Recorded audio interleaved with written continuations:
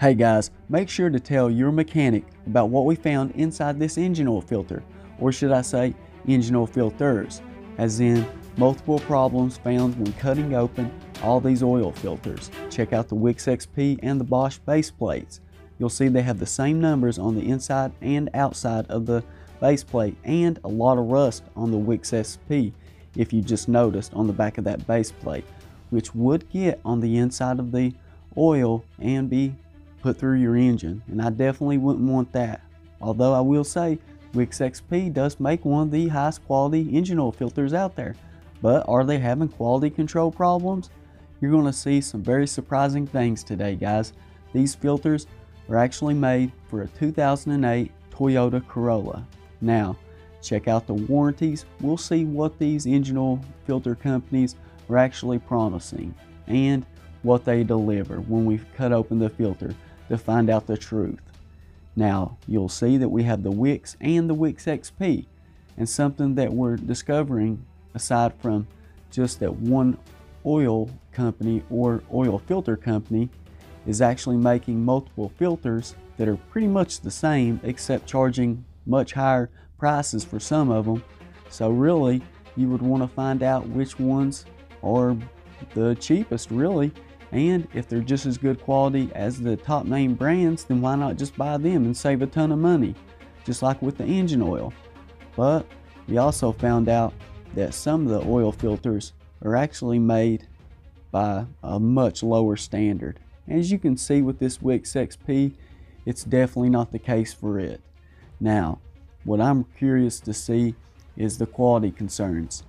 So, I've seen a lot of engine oil filters cut open, and maybe you have too. So, even a Wix XP. And as you can see, I go in the store and I want to give you guys a walkthrough that these engine oil filters all match up with the same vehicle, because I had to do a double take just to make sure that the results were actually the same. Because when I seen what was inside the filters, I almost didn't believe it and had to do it again just to make sure it was correct. Now, what we're finding out is that some of these oil filters not only have poor quality and are made by the same companies, but guys, they just don't hold up over time. And you can see not only rust, but other debris inside the engine oil filter. Now, instead of doing what we typically would in the past, which is use a grinder to cut them open, we'll use an oil filter cutting tool. This way we cut them open precisely the same for each filter. We don't want to contaminate them in any way at all. One thing I have noticed, which isn't really bad, it's actually pretty good, cutting open every single oil filter almost, I closely looked inside where the spring is that usually holds everything nice and tight inside the filter, which is the cartridge, the anti-drain back valve, and all this good stuff, the steel spring, or even the stamped piece of steel, which does the same thing when they do not have a steel spring, and it actually has a small bit of oil on it. Now, as for the Fram, they seem to contain puddles. You can see here we have a little mini Christmas vacuum cleaner and some other cool gifts. So just make sure you drop a comment sharing some helpful information, and you could win this. We'll just pick a random winner for a few gifts for Christmas. As always, guys, I appreciate you watching.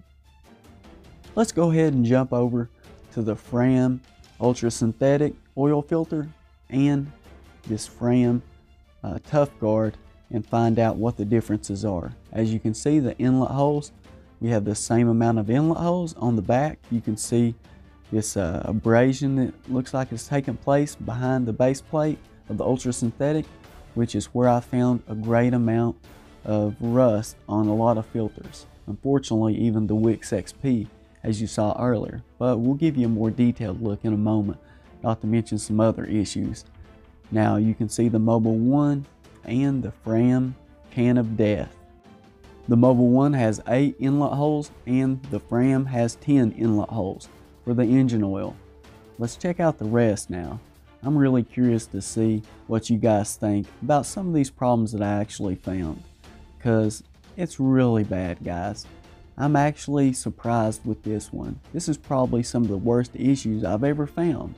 Now, as for the anti-drain back valve, which keeps some oil in the filter when the vehicle's not running, so when you start it up, you can build up oil pressure much faster. Now, here we have something a little bit different. This as well is something that allows the engine oil to flow. This is actually the bypass valve for this filter, the Bosch oil filter. As you can see, there's a spring on the inside of it, and you can see the gasket on the outside. So instead of having a hole right in the center of the tubing, which would allow the oil to flow, which is what you would typically see. I mean, check out the rust building up inside this Bosch filter. Guys, I'm really concerned about this. I mean, why is there such a problem with rust going on? Now, people say Fram filters have a lot of oil puddled up inside their filters because they're preventing this problem, but that's just not the case. Because yes, that may be what it's for, but unfortunately, they're still building up as much rust as any other oil filter.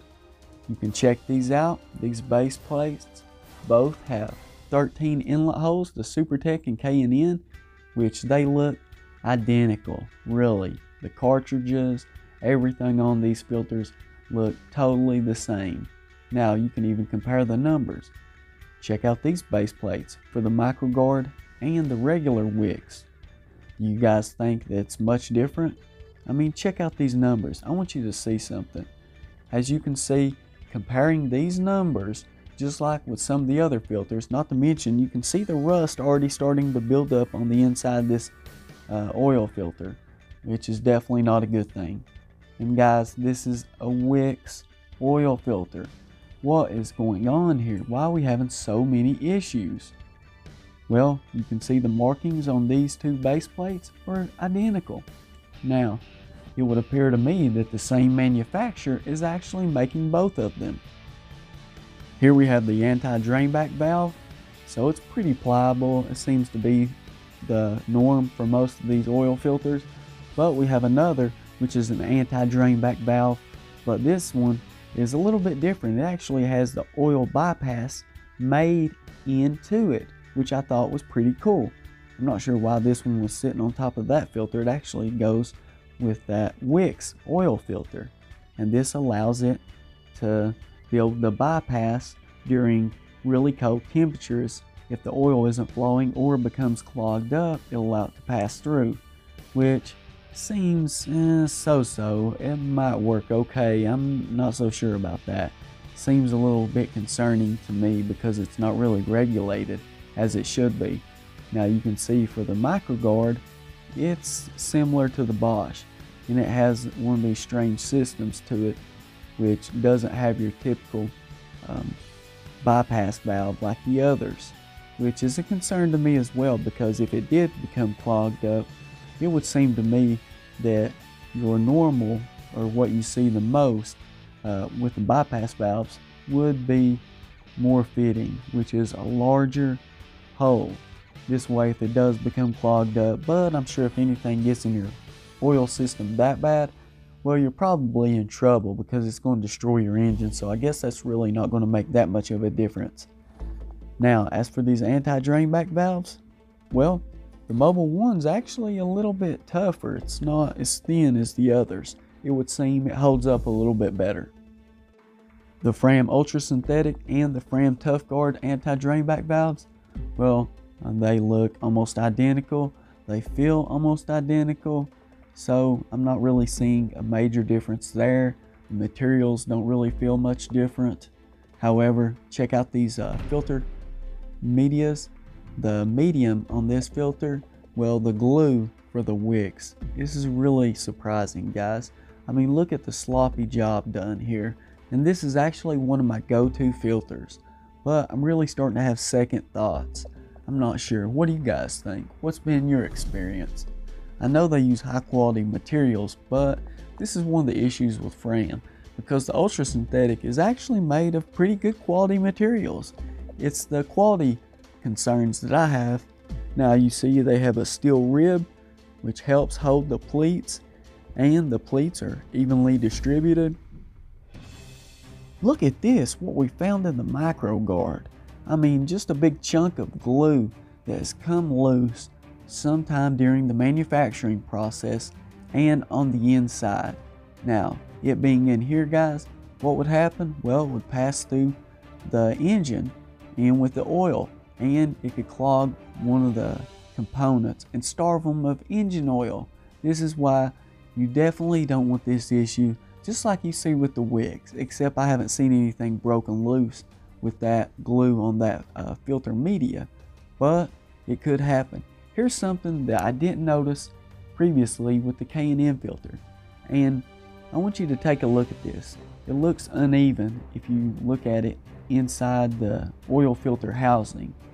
Now, is that an issue? Well, actually it is, because if you'll check it out a little bit closer and find out what's going on, why is it so uneven?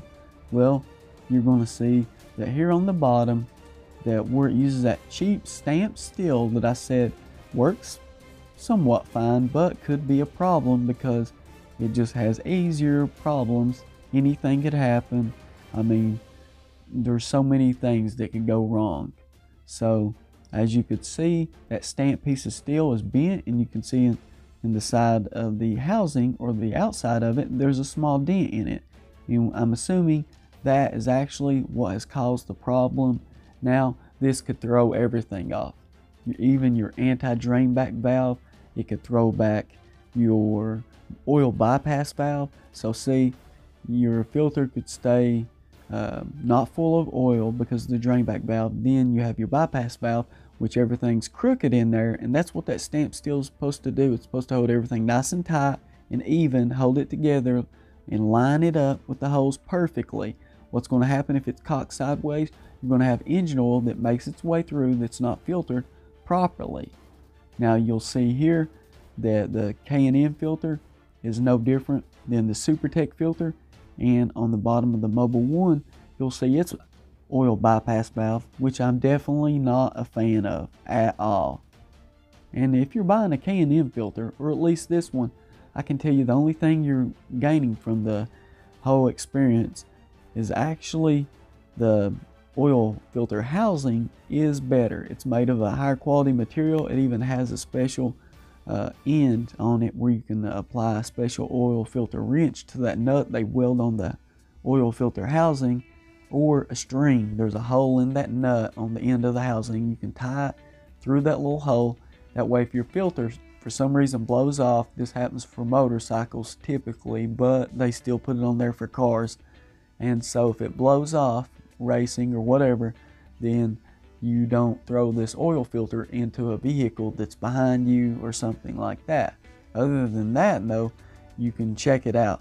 I mean, it's almost identical, or it is, to the K&N, except for the housing, and they give you a little sticker that you can apply to the side of it and put the date on it.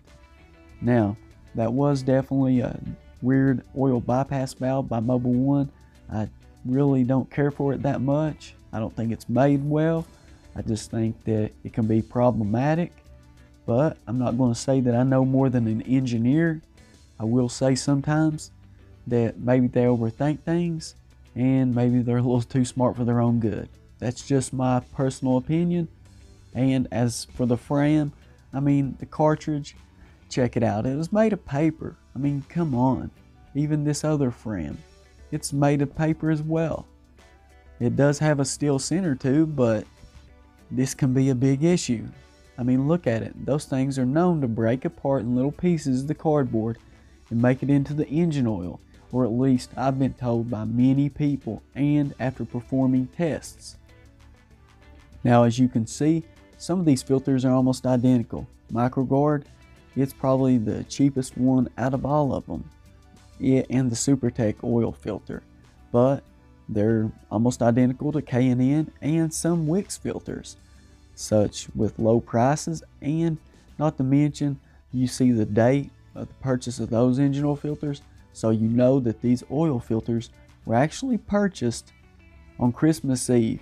So there's definitely no rusting going on here, and I show the manufacturing date. This way you guys know when they're manufactured as well. Now, check out this. You can see it uses a stamped piece of steel on the Fram Tough Guard that holds everything nice and tight instead of a nice cool spring. and it has a nylon poppet in the middle, that plastic poppet that'll open and close. If the engine oil is too cold and thick to flow, it'll allow oil flow through it. The Mobil1 you seen was made a little bit different, but it does have a stamped piece of steel as well to hold everything nice and tight. The stamped steel for the Mobil1, though, I will say it seems just a small bit better. I mean, check this out. Tell me these two oil filters aren't made by the same manufacturer. Look at this. They have the same lettering stamped on the stamped steel on one side. Then you can see they're definitely made almost identically the same. The poppets, the same material, the same color. I mean, not one single difference really, except the anti-drain back valve. Yes, it is a different color, but aside from that, really, I mean, is it really worth $3 filter versus paying about $15 for a filter? You can see these oil filters use a coil spring, which is much better material, and you don't have to worry about it bending as easy as you would the stamped steel like you saw earlier with the supertech, which could allow unfiltered oil through the system. I will say I do like the build of this Wix XP. You can see for the oil flow, it has your typical oil bypass valve right there in the center, and it's held together. It has a similar stamped piece of steel, kind of like Mobil1's, a little bit higher quality material, but it actually uses a coil spring to hold everything nice and tight, and it's not depending on some little stamped piece of steel to hold everything where it's supposed to be inside the canister, because that one little thing, I mean, you can easily have this oil filter housing dented. This material isn't very heavy duty. Most of them, as I check them here, they do seem pretty much the same, the Wix XP and Bosch. I mean, guys, these almost seem to be made by the same manufacturer. Checking out the markings. Now, as for the Fram and the Guard, really, if you're going to buy one, I would recommend not buying the Guard personally. If that's my opinion, I wouldn't buy a Fram anyways, but if I were going to buy one, I would not buy the Guard. If I was going to buy one, it would be the Fram Ultra Synthetic. Again, that's my choice and my opinion. I'm not sure. You guys have to make the choice for yourself. The Mobil1, however, the housing seems to be about the same on it as well. Now let's check out the supertech, and we'll also check out the K&N housing. I will say that this housing is much heavier. You can just see by feeling of it, and you'll see this Microgard and K&N housing. Wow, what a difference. The K&N really stands out above all these oil filters. Funny enough, they're the ones that actually have the dent in their filter that actually caused the problem. So even though their oil filter housing is so much better quality than the rest, it really doesn't matter, guys. I mean, they still have this issue of that stamped steel. I mean, it's like bending a pop can. You barely touch it and it bends. Then you have an issue, even with such a strong housing. The Wix, well, it's definitely the same. Thanks for watching Nate's Interactive Auto.